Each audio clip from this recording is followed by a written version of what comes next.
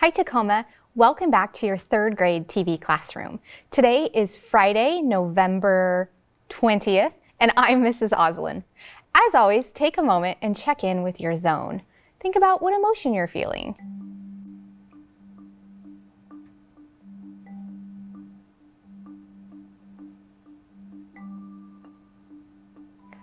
Think about how strongly you're feeling your emotion, and think about your I message. You'll remember your I message sounds like I feel because .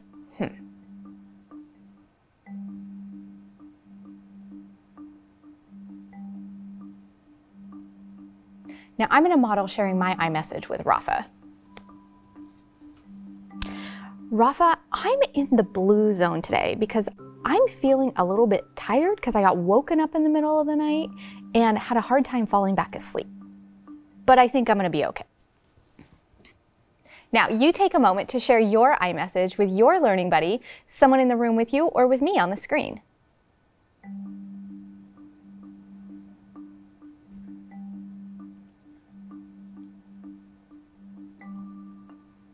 If you are recognizing that you are feeling your emotion really strongly, a 4 or a 5 on the feelings thermometer, you'll remember we have our stop and stay cool steps to help you get back into the green zone, ready to share your iMessage. You'll remember the stop and stay cool steps are, first, you say, I feel like I'm losing control. Second, you stop. Third, you give yourself a chili hug. Then you practice breathing in and out for 5 seconds, and then you should be cool and ready for school, which means ready to share your iMessage. We've been talking a lot about finding win-win solutions to a conflict, and conflicts are normal and natural to have problems with someone else, and it's really important for us to maintain our relationships and our friendships that we find a win-win solution.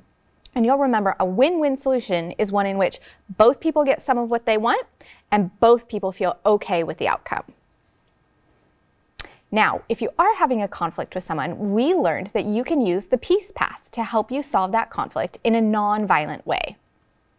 Step 1 on the peace path is to tell the problem. This is where both people share their iMessage and both people get a chance to say back the iMessage so everyone involved knows how everyone feels and why.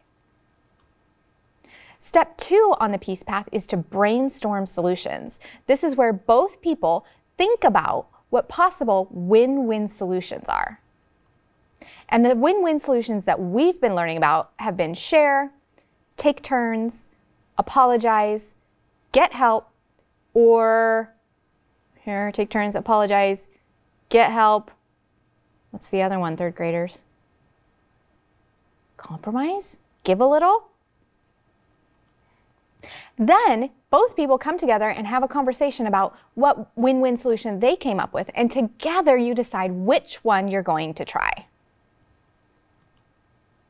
Now, today we're going to go back into our book about Cesar Chavez, and before we do that, the materials that you are going to need are your new ELA packet, a pencil, and your learning buddy. So you gather those materials and then meet me back here.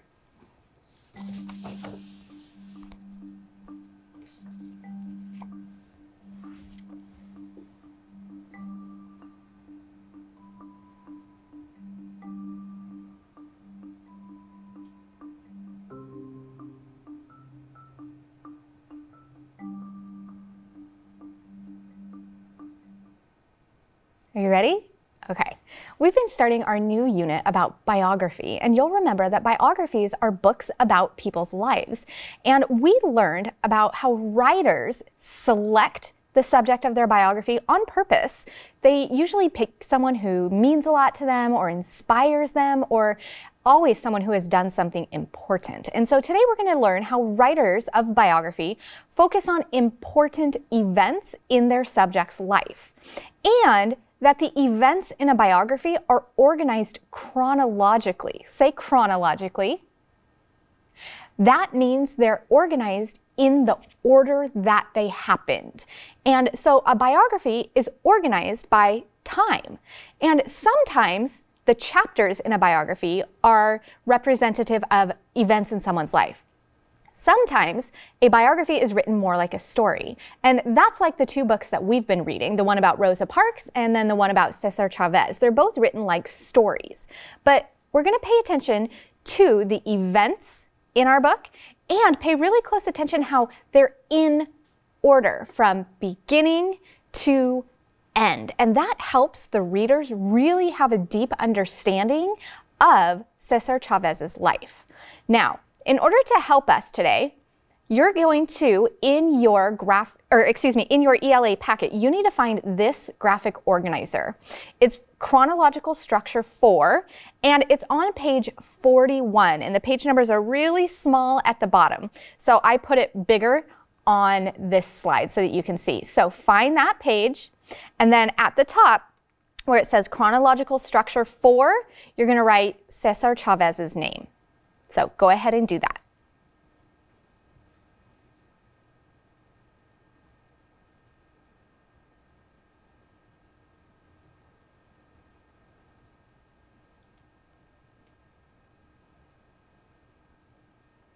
Are you ready? Okay, so we're just going to read some pages of our book and pay really close attention, like I said, to the important events that our author pulls out, and pay attention to that they're organized in chronological order, which means in the order that they happened. And we're going to use our graphic organizer to write in the boxes important events that happened in Cesar Chavez's life. And that's going to help us as a reader to pay really close attention and remember the important events. Cesar Chavez was born on March 31st, 1927, near Yuma, Arizona. His parents, Librado and Juana Chavez, were farmers. Cesar was the second of their 5 children. Cesar's father was often too busy to spend time with his family. It was Cesar's mom who kept them together. She told her children stories, she taught them values, and many proverbs such as, "What you do to others, others do to you." Now, that's the first event, is that Cesar Chavez was born on March 31st, 1927. So in our first box on our graphic organizer, that's what we're going to write. So you go ahead and do it on yours, and I will do it on mine.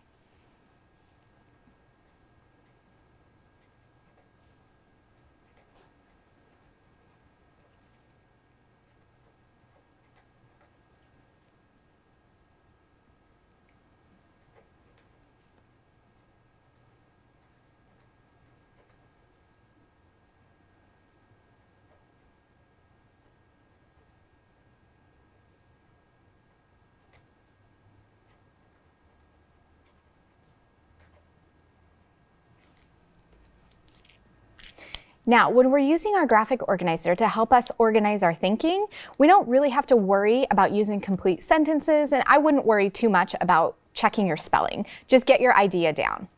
Now, as we continue to read, let's think about what are the really important events that our authors included, and we're going to continue to fill in those events in our graphic organizer. Cesar Chavez grew up during the Great Depression. People everywhere lost their jobs. In 1938, Cesar's parents lost their farm and moved to California. Cesar's father soon found work for the family picking peas. They walked, bent over between the rows of plants. For a full hamper, 25 pounds of peas, they earned 25 cents. When the work on the farm was done, the family moved on. They picked string beans, lima beans, broccoli, lettuce, sugar beets, cauliflower, onions, carrots, tomatoes, cantaloupe, watermelon, and grapes. When the farm boss was especially unfair, or when work conditions were especially bad, Cesar's father said, "Okay, let's go," and they quit. Cesar Chavez later remembered, "Our dignity meant more than money." Now, I thought this was a really important event because it made me think of why Cesar Chavez got so involved in union work and in protecting farmers. And it was because of this example from his dad. And we learned that biographies often include the important events and people who influenced the subject. And I think that this page really spells out why Cesar Chavez fought the fight that he fought, because his dad set that example for him. So I think that's a really important event to include on our graphic organizer. So I'm going to go ahead and do that.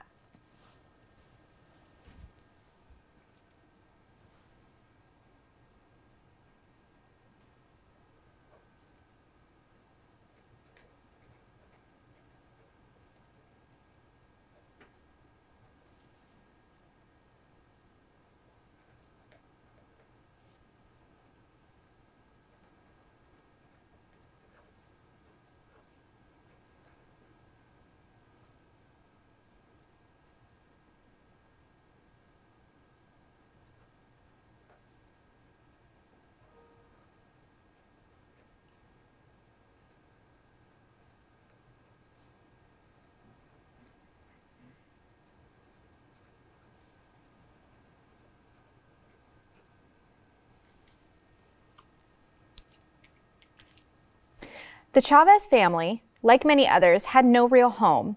One winter, with nowhere else to go, they slept in a tent in a woman's yard. The family moved around so much that Cesar attended 65 elementary schools, some for just a day or a week. In 1942, after his father was hurt in a car accident, 15-year-old Cesar dropped out of school to earn money for his family. Now, I think that was a really significant event because that was when Cesar's formal education stopped and he had to go to work to support his family. So I'm going to include that in my graphic organizer. And if you think that was a really important event, you can include it in your graphic organizer also.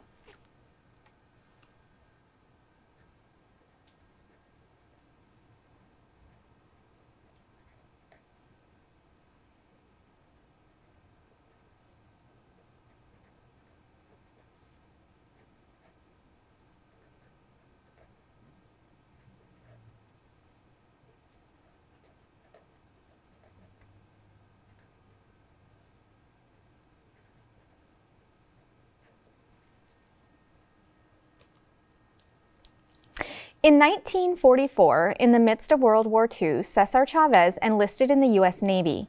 He served for 2 years. While on a short leave, he went to a movie theater in Delano, California. The theater was segregated. African Americans, Filipinos, and Mexicans were confined to a section on the right. Cesar Chavez felt this was wrong. He sat on the left and was arrested. In our own way, Chavez said later, "My family had been challenging the Groves for some time." Now he was challenging a theater owner. Now, I think this was a really significant event in Cesar's life, so I'm definitely going to include it in my graphic organizer.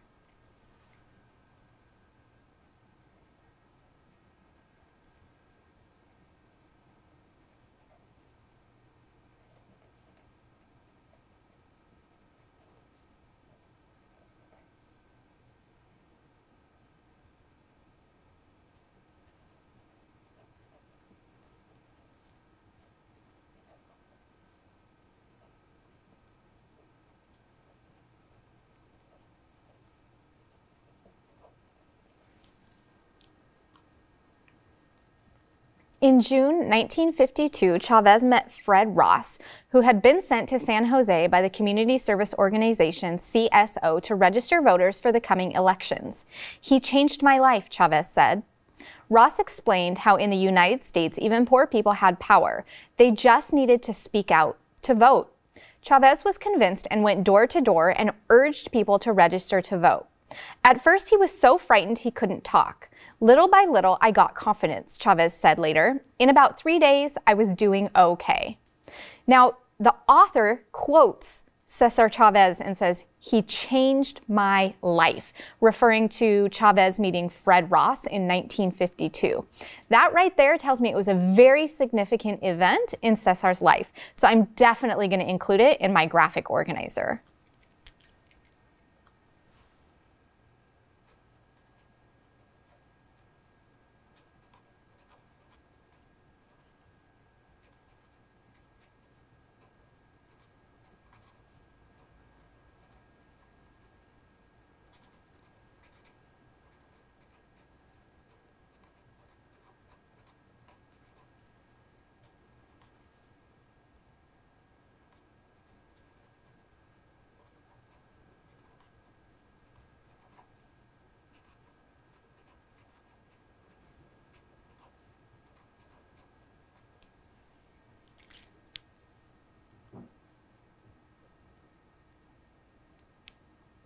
In 1962, Chavez left the CSO and formed a fruit pickers union, the National Farm Workers Association. By 1965, it had 1,700 member families. California grape pickers were paid about $1 an hour, which was not a living wage. From that dollar, some growers charged the workers, who spent all day in the hot sun, for every drink of water they took. In September 1965, workers in another union began a strike against grape owners in Delano. Chavez's union joined them. The two unions merged, forming the United Farm Workers Organizing Committee. Chavez organized church meetings, sit-ins, and even a 300-mile march of underpaid California grape pickers. When all that failed, he called for a nationwide boycott of California grapes. In February 1968, in protest, Chavez stopped eating. For 25 days straight, he drank only water and diet soda. His followers rallied behind him. Chavez wasn't done fighting for poor farm workers. In August 1970, he called for a boycott of lettuce, and when he refused to end the boycott despite a court order, he was thrown in jail. In 1972, he fasted for 24 days to protest anti-union laws. He organized a massive voter registration drive that helped defeat those laws. Chavez knew that poisonous chemicals sprayed on grapevines to keep away insects were injuring farm workers. In 1987, he called for a boycott of all grapes sprayed with dangerous pesticides and fasted for 36 days in support of the boycott. In the years ahead, laws were passed to limit the use of these chemicals. Now, there's so many significant events that we can't possibly keep track of them all on our graphic organizer. So I'm going to stick with in 1987, he called for a boycott of all grapes because that was kind of the culminating boycott that led to a change in laws. So I'm going to list that on my graphic organizer in the last box. You can go ahead and list whichever event you think was the most significant.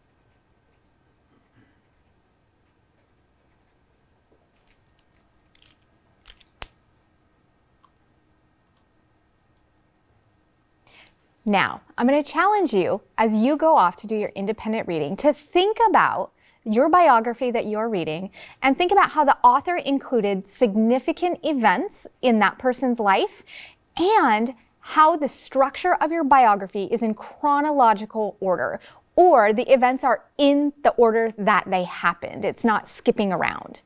You're also going to, in your ELA packet, you're going to use your reading response to biography, where you're going to write about what you've read. So you're going to include your biography title, what you learned about the subject of your biography, your opinion on that person. So think about the significant events and think about what kind of person is it that you're reading about, and why are you coming to that conclusion about the person being that kind of person and having those character traits.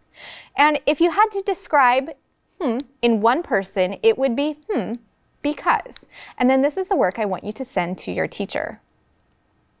Today we learned how writers of biography focus on important events and that those events are listed in chronological order. As you're reading, pay attention to when meaning breaks down. If you're reading and you realize that you're not understanding what you're reading, or you start to think about something else, you can get back to this document when meaning breaks down to help you, and this document about how to stay focused. Continue adding to your reading log and send this to your teacher today so that they know what you're working on. Also, I want to tell you, super exciting, next week we're going to have some guest librarians from our Tacoma Public Library who are going to read aloud a story to us and talk about how we can use the Tacoma Public Library as a resource to learn about history and historical facts. So be sure to tune in next week for that. Thank you so much for reading and writing and thinking with me today, third graders. Now it's your 5-minute break, so make sure you take care of your needs, but also gather the materials that you're going to need for math, which are your whiteboard and marker, your learning buddy, and your counters. Thank you so much. Have a great weekend, and I look forward to seeing you next week. Bye.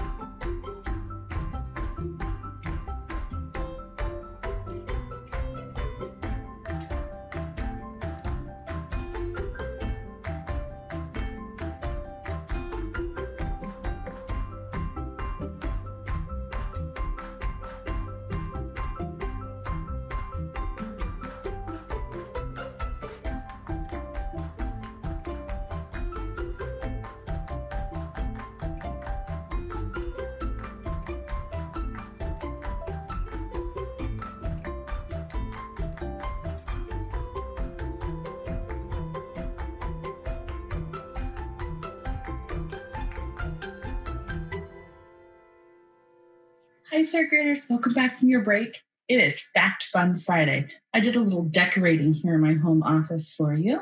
There's going to be a few more days of videos with me at home, and then I'll be back into the classroom. And I cannot wait to get back with Mr. Kevin and Miss Oslin and be able to be together with them again. So let's get started on our Fact Fun Friday. Are you ready? So what do you see here in our problem? It says 100 minus 35. Go ahead and solve that. Try and solve it in your head. See if you can use what you know about numbers to figure out an answer without having to write anything down. Awesome. What do you think the answer is? Okay, how did you get 65? Oh, well, if I'm at 35, 5 more is 40, and 40 and 60 is 100. So 65. So we're going to use what we know about this to solve the rest of our problems. So keep in your mind, 100 minus 35 is 65. You ready? What's 200 minus 35? Yeah, 165. How did you know? I'm going to get a little bit darker color because I have a feeling that's not going to show up very well. There we go. How did you know it was 165? What did you do? Oh, so 200 is just 100 more, right? So if I have 100 more in my whole and I don't take away anything different than I took away before, I can just add that 100 to my difference. Look at that. Okay, let's go on to the next one. Ooh. What's different about this problem and this problem? What did they do? Yeah, now it's 250. Solve that.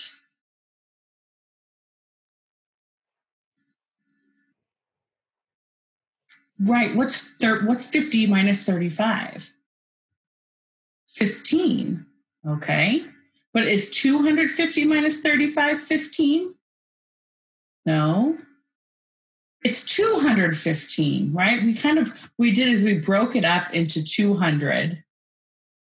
This is hard to write with my mouse, but I'm doing okay today. And 50. And we said, okay, I'm going to take 35 from this 50, and I got 15, and then I have 200 still. So I add that 200 in. So 215. Nice job, third graders. Ooh. If 250 minus 35 is 215, then what's 250 minus 135?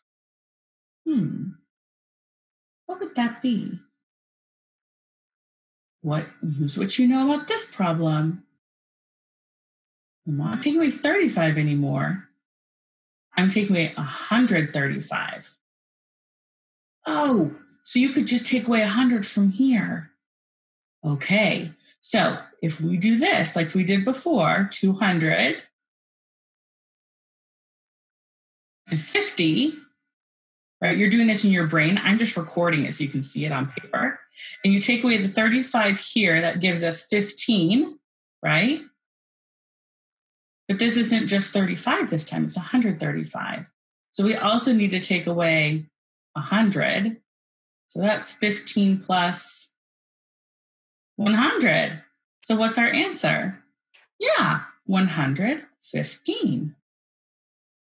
See how breaking apart into place values, decomposing into place values can help you with addition, subtraction, multiplication, and division. That's why in kindergarten and first grade, you spent so much time decomposing numbers. Tell me all the ways to make 8. Tell me all the ways to make 15. Tell me all the ways to make 35, right? We spent so much time decomposing so that we can quickly use that information to help us solve these bigger problems. Isn't that great? 270 minus 35. What are you going to do this time? Okay, we like the idea of the hundreds and then the 2-digit numbers. So let's do 70 minus 35. What's 70 minus 35? 35. And then what's 200 minus 100? 100. So what's our answer? 135. Excellent work. Ta-da! Okay. Nice job with your Fact Fun Friday, friends. So remember that decomposing can help us with mental math. It helps us check our answer too and make sure it's reasonable.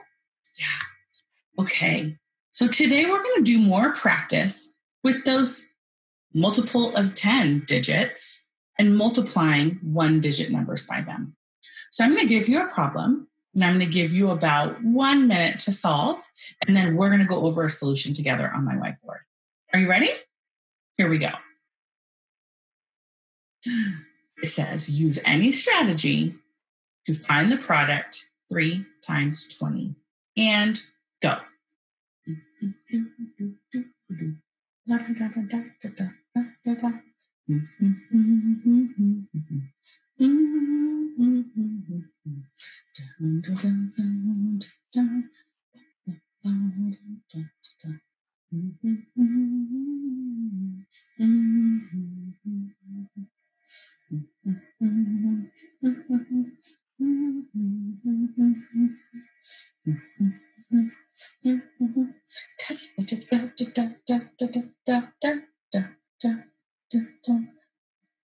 You ready? All right. Let's put my whiteboard up. I'm also excited to get back with Mr. Kevin, so I don't have to do it. Mr. Kevin can do it for me. That will be great. So here's my whiteboard. First of all, what is 3 groups of 20? Well, it's 20, 20, 20. Well, when I see that, I'm going to say 20, 40, 60. I know how to skip count by 2s, which means I know how to skip count by 20s. So 3 times 20 equals 60. What did you get? Did you get 60? Nice job. All right. Now we're going to move to the next problem. I'm going to go back to me. Here I am. Okay. So we're going to do a 3-read of this problem. Then you're going to have some time to solve it. And then we're going to go look at some strategies different children did. And we're going to compare them to your strategies. A sports store orders 4 boxes of baseball caps. Each box has 40 caps. How many baseball caps does the store order? So what's happening in this problem? Yeah, the store has boxes of baseball caps. Is there the same amount of caps in each box? Yes. So we can use what operation if we have equal groups and a certain number of those groups? Multiplication. So what are we trying to figure out in this problem? How many baseball caps does the store order? They're needing to figure out how many did we order in these 4 boxes altogether. What information do we know? What information do we know? Yeah, we know that there are 4 boxes or 4 groups. And each box has 40 caps. There's 40 in each group. Go ahead and solve. Use a strategy that works for you.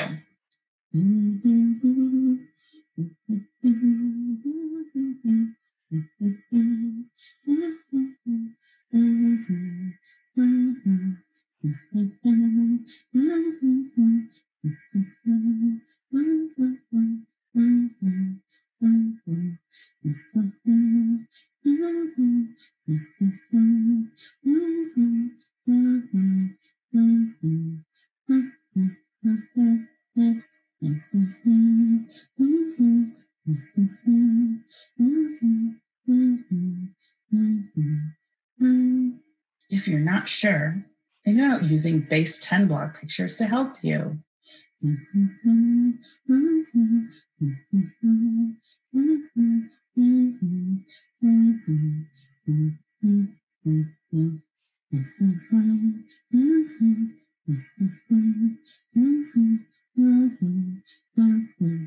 you ready?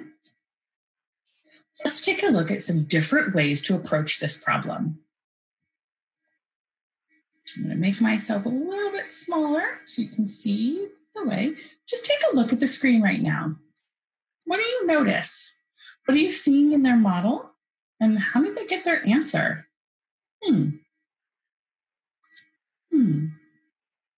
Oh, you're noticing they used base 10 blocks to model. How did they model it? Okay, so they've made their groups and they've definitely labeled their model, right? So we can see there's 4 boxes. So these groups must be each box. And they even tell us 4 boxes of baseball caps. I love that detail. That really tells me. And what else do you notice? There's 4 10 sticks in a box.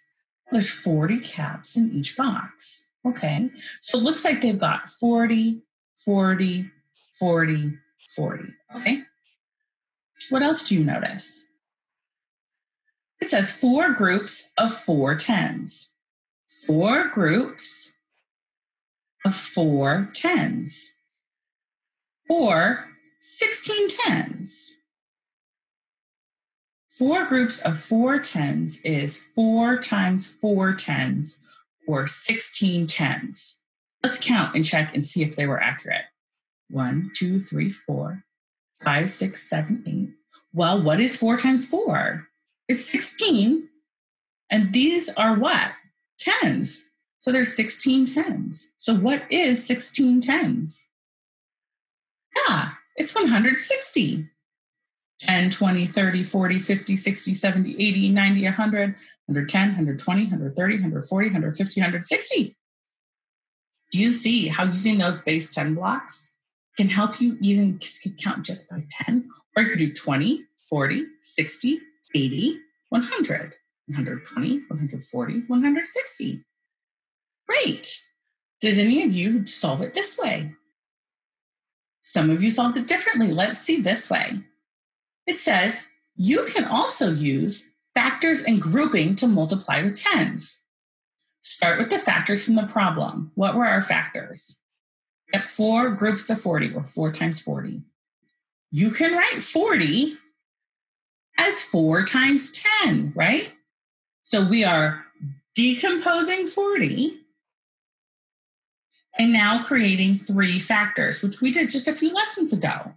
I have 4 groups with 4 groups of 10. Look back at this picture. 4 groups with 4 groups of 10, right? They said 4 groups of 40, but it is 4 groups of 10. So it would be 4 times and then 4 groups of 10. Well, remember, you can multiply factors in whatever order you want. So instead of doing 4 times 10 equals 40, if you don't know that, you can change the grouping to 4 times 4, which you know is 16, and then do 16 times 10. And remember yesterday, we kind of had that wondering, like when you multiply by 10, it looks like you just put a 0 in the ones place, and that creates the new number, because now you've got 16 groups of 10, and 16 10s is just like 5 10s, which is 50.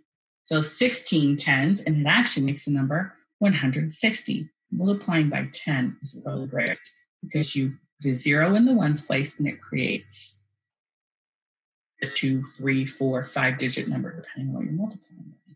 You'll learn more about that later in the year. So this also got us to 160. So let's try this out a little bit. It says below are 3 equal multiplication expressions from the previous page.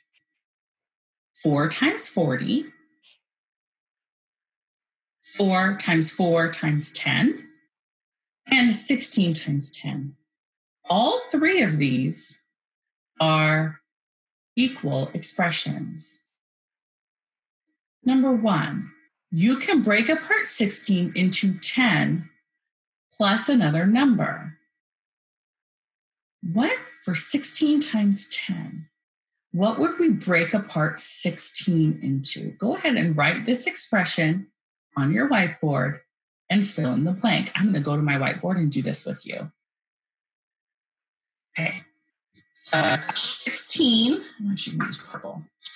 16 times 10 equals 10 plus blank times, so we're decomposing that factor.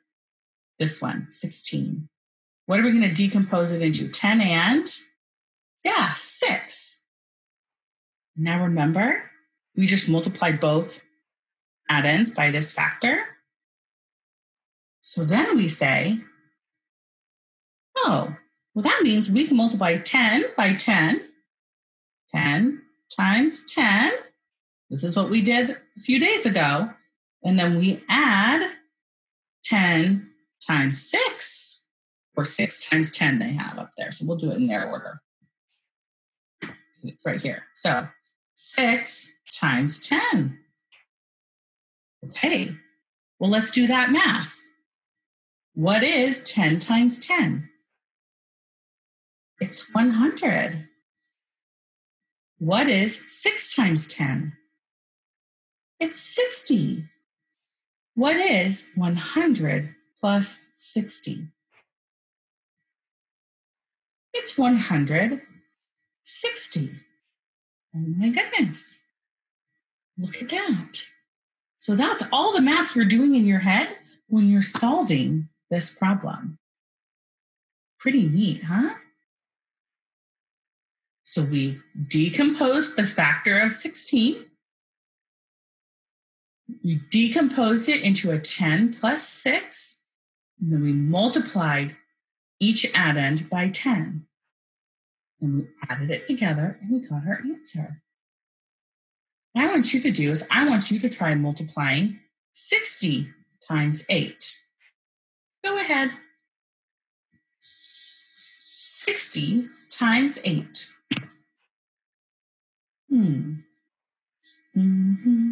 I'm going to do it while you do it, and then we'll compare. 60 times 8.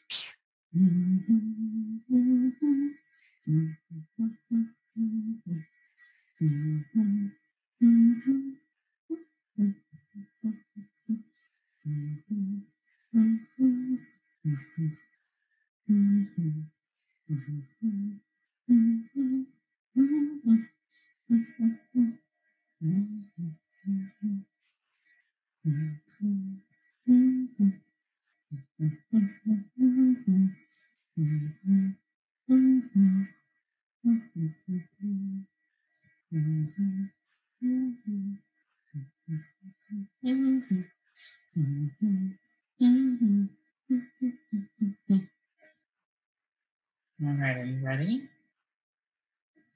Now, I will tell you that we are not done with this lesson, but the lesson's almost over.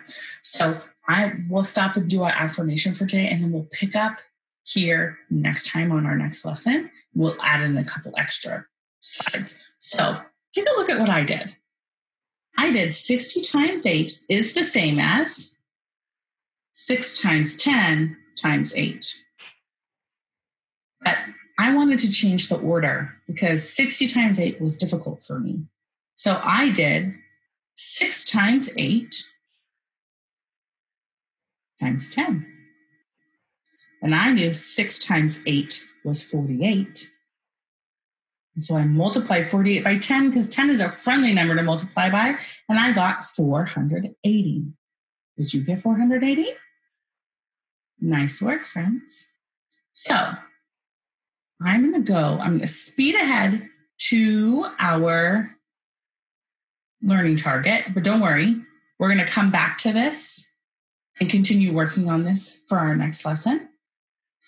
And I won't leave this lesson until we do some more problems together. So it says, today we learned to multiply one-digit numbers with multiples of 10.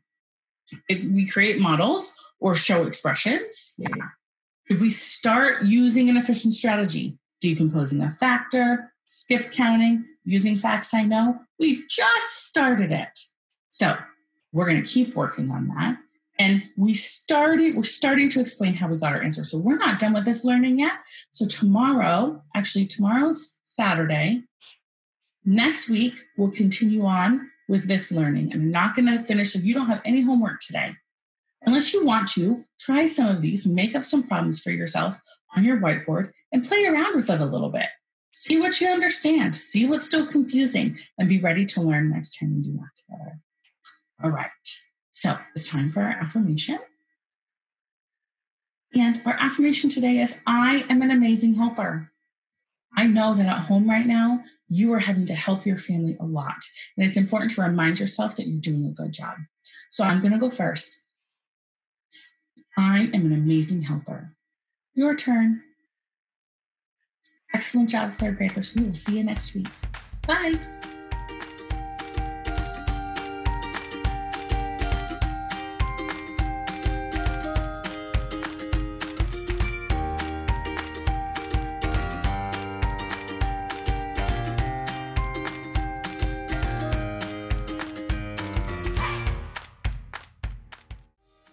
Hey kids, we want to see your work.